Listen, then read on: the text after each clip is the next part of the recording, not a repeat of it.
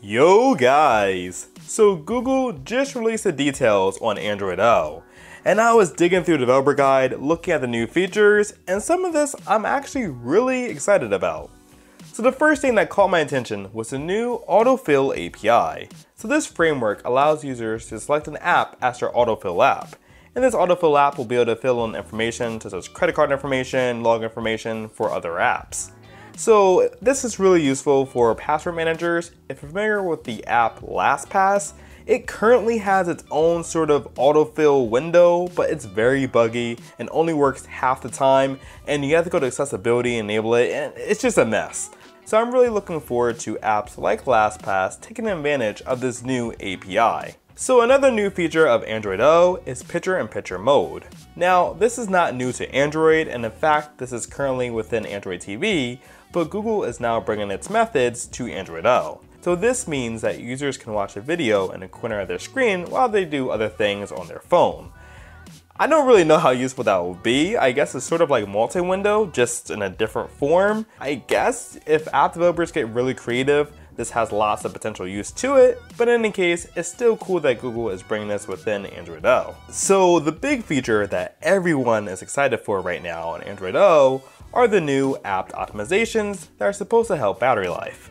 So, I feel like every year we talk about app optimizations and improving battery life on Android.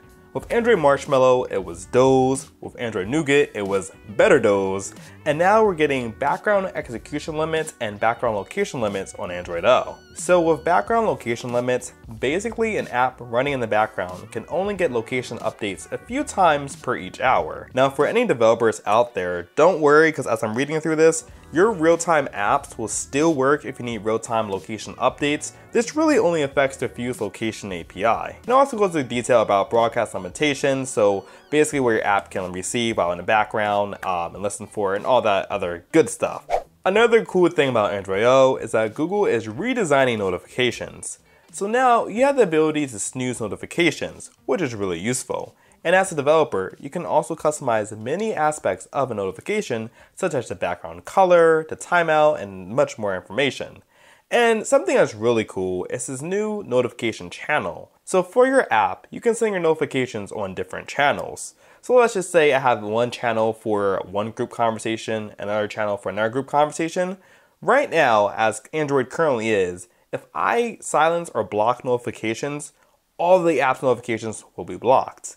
But with Android O, you can selectively block notifications based on a channel. So that's really useful if, like I said, a user does not want all notifications blocked, but maybe just non-critical notifications or notifications from only one conversation.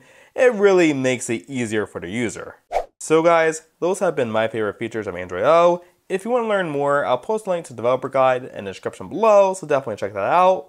What's your favorite feature of Android O? Leave a comment down below. If you like this video, definitely give it a thumbs up. Don't forget to go and follow me on social media. And as always, thanks for watching and stay tuned for another galvanizing video. Thanks.